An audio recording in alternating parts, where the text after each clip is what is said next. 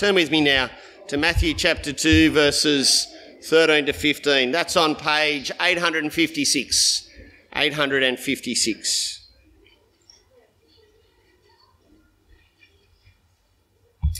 After they were gone, an angel of the Lord suddenly appeared to Joseph in a dream, saying, "Get up, take the child and his mother, flee to Egypt, and stay there until I tell you.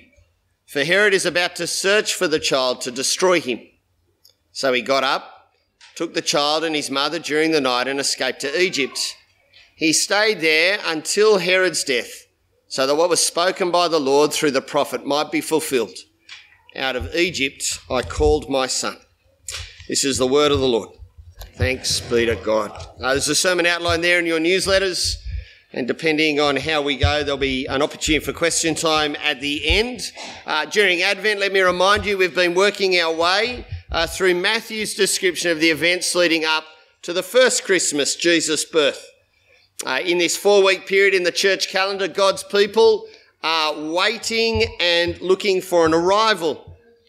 For us today, that means we can look backwards a long way and look at what happened at the first Christmas and back even further. But we can also look forwards and think about the return of Jesus and how to get ready for that day. As Matthew has done this, he's made 4 references to the Old Testament to explain events. And we're up to the 3rd of those today. Let me pray. Father, thanks for your word. Thank you for its clarity. Thank you for its practicality. Thank you that it's the expression of your very nature. Father, in these 3 verses, help us to see what Jesus is and how magnificent your passion for your people is. In Jesus' name, amen. At point 1 on the outline, it's really only a small section of Jesus' birth narrative. It's scary. I'd hate to have such a dream and have to bundle up my family, but it's also deceptively simple. The wise men have visited, the wise men have worshipped, the wise men have been warned, the wise men leave. Their timing suggests, and you'll find this out a little more next week as Dan takes us into the last section, their timing suggests that Jesus is somewhere between 1 and 2 years old. He's a toddler. If you like, they've stayed at the grandparents' place for a little after the birth, hanging in Joseph's hometown. At the same time, Herod's scheming because he's received the same details.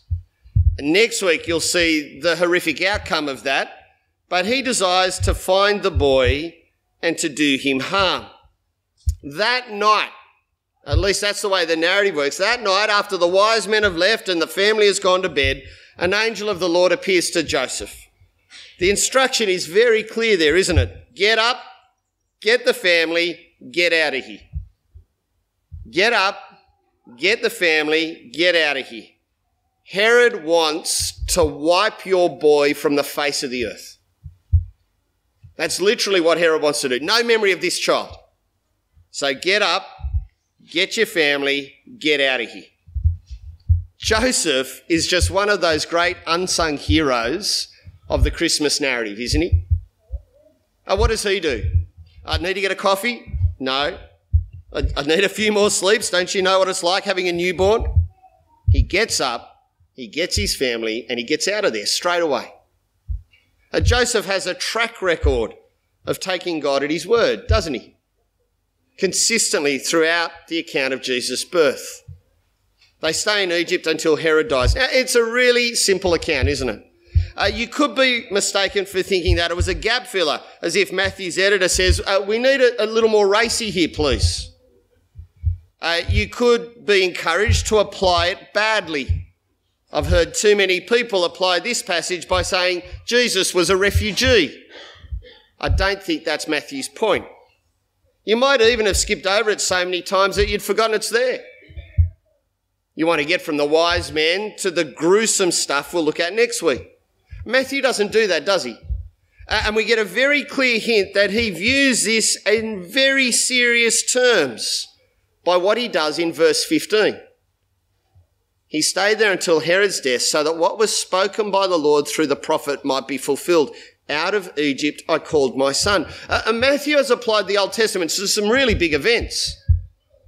the angel coming to Joseph, the wise man, as we'll see next week, the slaughter of the 2-year-olds. Why would he do it with this event? Why would he say that these 3 verses need a massive explanation by going all the way back to the Old Testament? Something important is happening. Something really significant.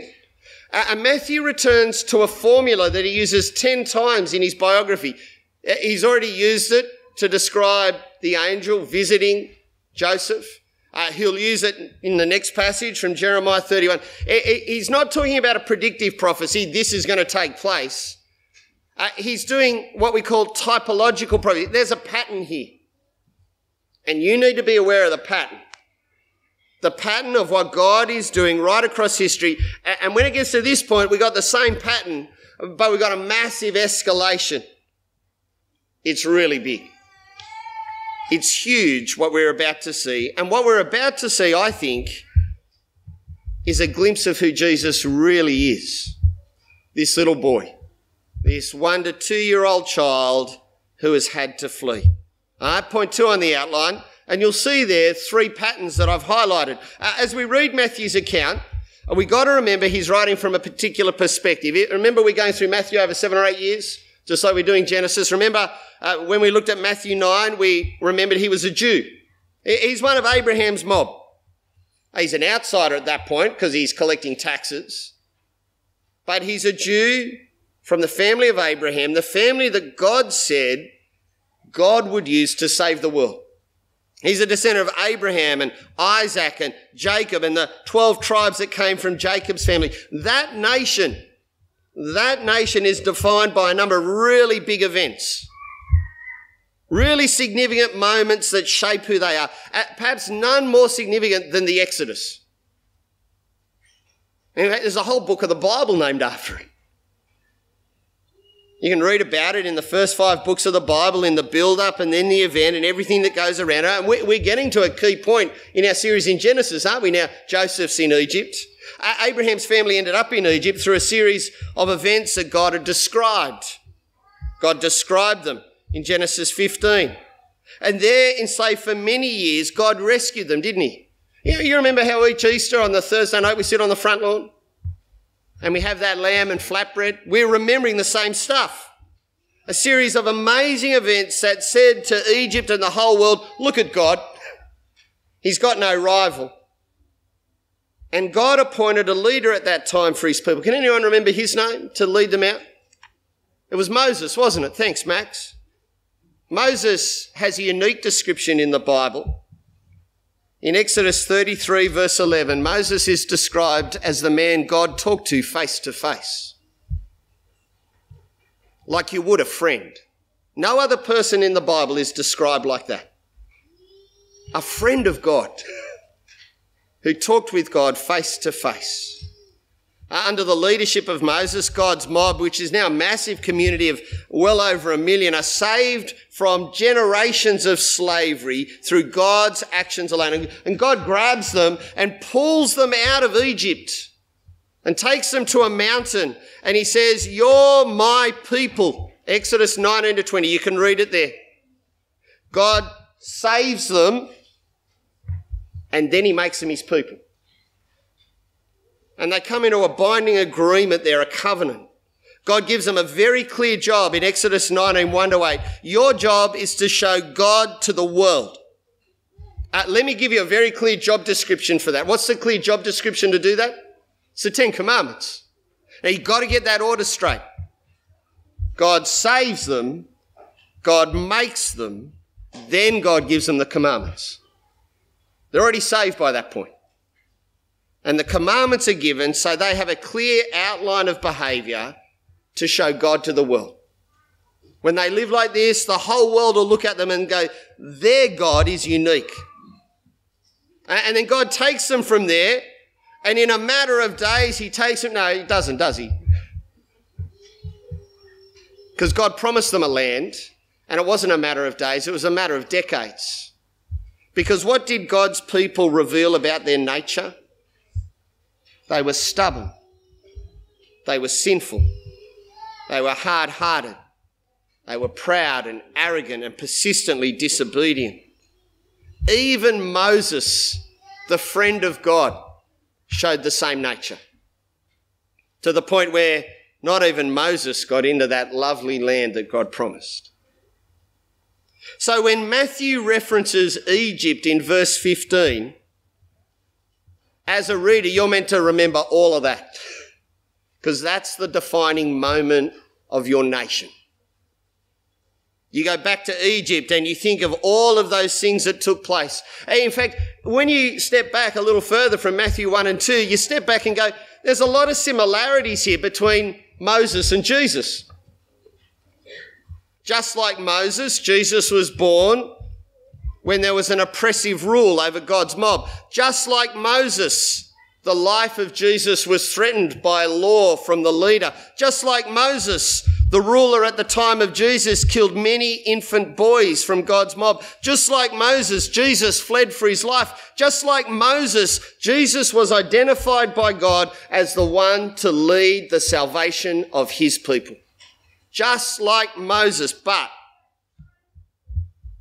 Jesus is far greater, isn't he?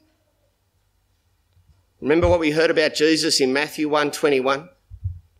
Jesus isn't going to save his people from one patch of dirt to another patch of dirt. Jesus isn't going to save his people from whips and guns and jail and take them into a land that is green and pastoral.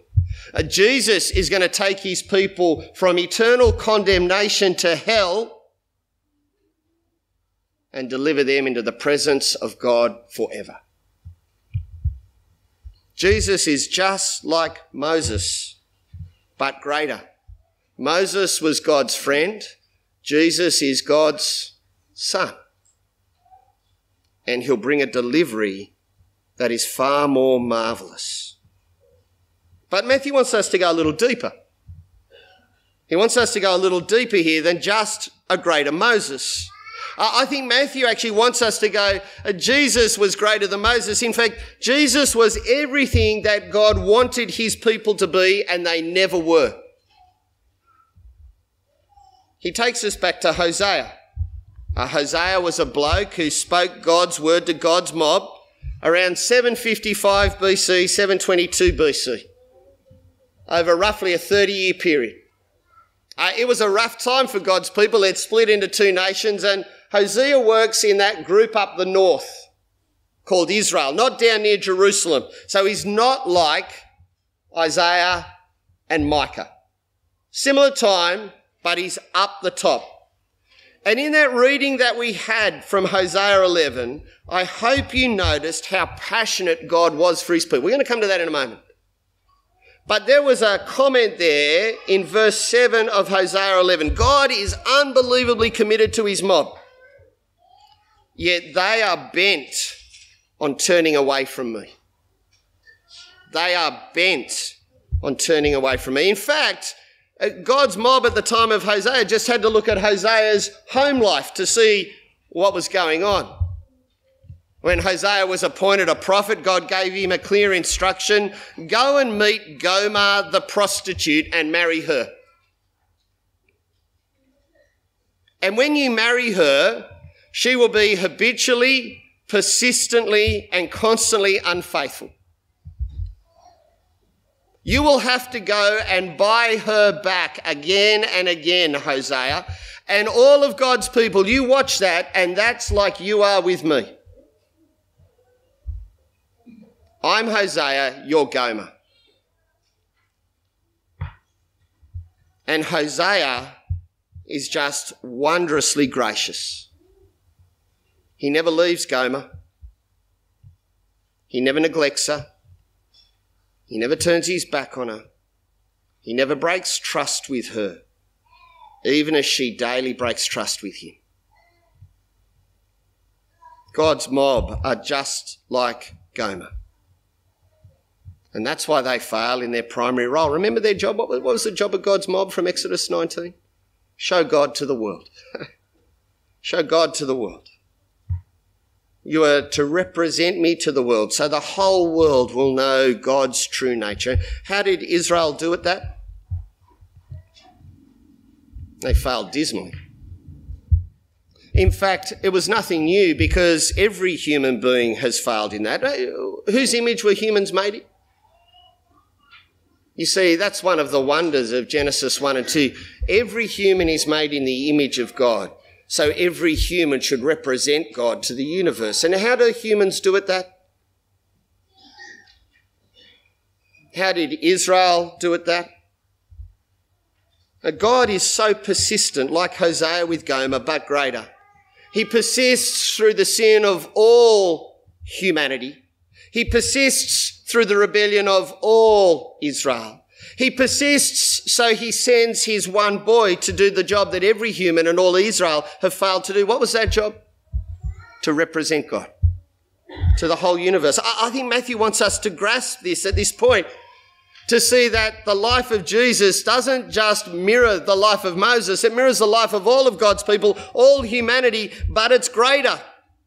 By connecting Jesus to those significant moments in the history of God's mob, by connecting Jesus to this famous statement about how much God loves his people, Matthew is saying Jesus represents perfectly. He shows God to the world perfectly in a way that no human has ever done, and Israel certainly didn't do. But there's a little twist here, isn't there? Because Jesus does it as a human. He's born. He's got nappies. He needs feeding. He grows up. He goes to school. He gets a trade. He works as a carpenter. He is truly human in the flesh. And so as Jesus represents God to the world perfectly, at the same time, he represents humans to God perfectly. He's the perfect representative of God to humans and of humans to God. And Matthew wants us to get this. But he goes even deeper. He goes even deeper. As Matthew shows the Lord protecting his son, as Matthew shows the Lord protecting his promised Saviour, Matthew wants us to grasp the pattern of God's passion. Now turn with me to Hosea, page 804. Turn with me to Hosea, page 804. Hosea 11, 1 to 11. This is the first scripture passage I ever memorised. It's a wondrous passage, isn't it? You need to grasp the emotion here. Oh, we're scared of talking about God and emotion, aren't we? We're worried that we'll put a theological foot wrong. But you can't read Hosea 11, 1 to 11 and not meet the emotion of God, can you? Just look through that passage and see the passion of God. A father calling his boy when his boy is in deep trouble. A father calling his boy because he has a deep, deep love for his boy. A father who takes his boy and shows him how to walk, who wraps him in his arms and leads him with gentle kindness, tending his feet and putting them in the right spot. A father who then stoops down to his boy's height to feed him. A father who is rightly furious, white hot, at his son's persistent disobedience. A father who rightly judges his wayward boy. A father whose internal conversation in verse 8 we actually see. We kind of go into this conversation within God where he is racked with deep compassion as his son abuses this affection that is lavished upon him. A father who restrains that white-hot fury at his son's rebellion because he loves him too much. A father who will rightly judge his boy, but who will lavish love on him so that he is fully restored. How passionate is God? How zealous and burning is God for his beloved Son? Are you ever astounded at the passion of God for you? Are you ever dumbstruck at the persistent, passionate grace of God for people like us. It doesn't overlook reality, does it? That's one of the wondrous things about Hosea 11. God doesn't brush it all under the carpet or pay the best global lawyer to get his son out of trouble. God doesn't whitewash it or ignore the truth of the sin in his people. It doesn't water down the love of God. God is passionately committed to his people when his people are passionately committed to rebellion.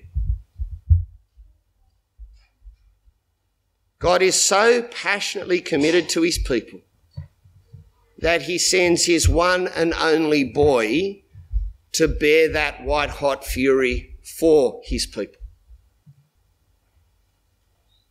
That white-hot fury at sin for his people is poured out on God's boy, the very boy that God calls out of Egypt. It's really a simple event. I'm at the last point on the outline. It's easy to skip over, isn't it? It's scary. I'd hate to have lived through it. I think Joseph is wonderfully manly, if you like, in leading his family in such a godly way. It's a simple event in Jesus' early childhood, but it brings us face to face with three patterns of God that show the nature of Jesus: the pattern of people, the pattern of representation, the pattern of God's passion. In those patterns, Jesus is the greater Moses. He's not just God's friend, but he's God himself come to rescue his people. In those patterns, Jesus is the perfect representative of God to the world, of humans to God. In those patterns, Jesus is the pinnacle of the passion and compassion of God upon a stubbornly rebellious people. So what are we going to do with it? What do we do with that? I've got three suggestions there on your outline. I've got to admit I haven't quite thought through what these look like. But let me encourage you to think through these three applications. Jesus is coming again. There is a movement in history, but the climax has already come. We already know the end point, don't we? In the resurrection of Jesus, in his life, death and resurrection, we have the eternal outcome already given. In fact, we have all of history fulfilled. Everything Israel never was, everything every human never was, there in Jesus. Please be aware of that. Second, the sufficiency of Jesus should never be doubted.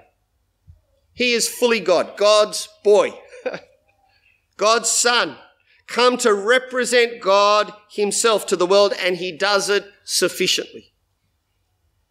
But he's also Joseph's boy, isn't he? Born of Mary, fully human, just like us, but perfect. So he represents us to God. Jesus is enough. There is nothing deficient or lacking in who or what Jesus is and does. Can I encourage you, don't try to supplement Jesus by going back to all those good laws that Jesus has already fulfilled. We don't ignore them. We don't dispose of them. We might turn to them as Jesus encourages us to, and so does Paul, to learn how to represent him to the world, but they don't make up for any deficiency in Jesus, do they? There is no need to shore up the work of Jesus by our own works. Third, can I plead with you to be grabbed by the passion of God? How passionate is God with his grace? That eternal angst he seems to express in Hosea 11, that yearning, that desire, that fury at sin, that love for sinners, that compassion. As we heard in Isaiah 9 last night, the zeal of the Lord accomplishes this. Please be assured that if you are one of God's people today, that is the passion that is pursuing you. That is how passionate God is for his mob.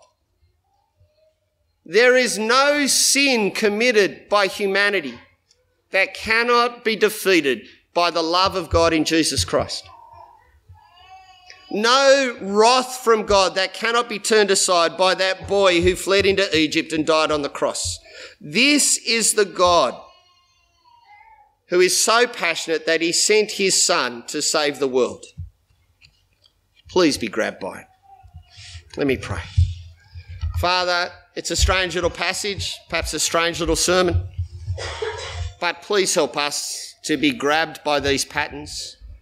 The pattern of the greater Moses, your son in the flesh, the pattern of perfect representation, Jesus, who shows you fully and shows us fully, your unbelievably passionate grace that pursues your rebellious people. Father, when so many things are tugging at us and grabbing us, please grab us with this so that we know Jesus as he truly is, so that we display him as he really is. In his name we pray.